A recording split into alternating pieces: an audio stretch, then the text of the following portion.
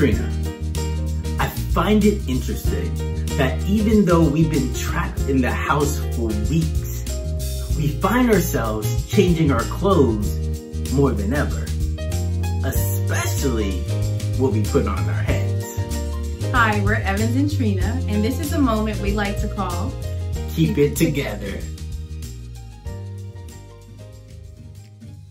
As most of us know, in marriage and being part of a family, not every day is the same. In our home, it seems like change happens by the moment, but we do our best to adjust to those changes and we try not to lose ourselves in the process.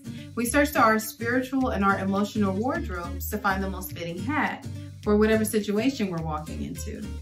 For example, if my son is throwing a fit, Or a plate of peas and carrots, it's time to put on my discipline hat.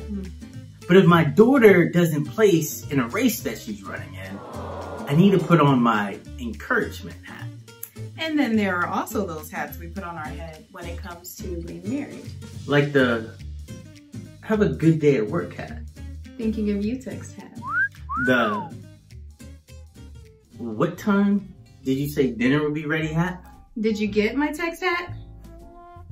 Nagging hat. He does not listen hat. More times than I like to admit, I find myself looking for my apology hat. And the forgiveness hat. Our closets are full of hats. And sometimes we can grab one without thinking and rush into a situation that goes completely downhill because we didn't take the time to consider the needs of the other person. So if you find yourself going into a marriage situation or a family issue, step in front of your closet and take the time to invite the Holy Spirit's covering before you choose your head covering.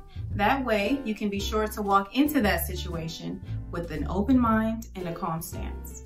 That reminds me what the Word of God says. It says in John 14:26 that the Helper, the Holy Spirit, whom the Father will send in my name, will teach you everything and make you remember all that I have told you. Amen. Trina, it's funny that even though we're almost 40 years old, we still need help getting dressed in the morning. So when you wake up in the morning, take your time getting dressed.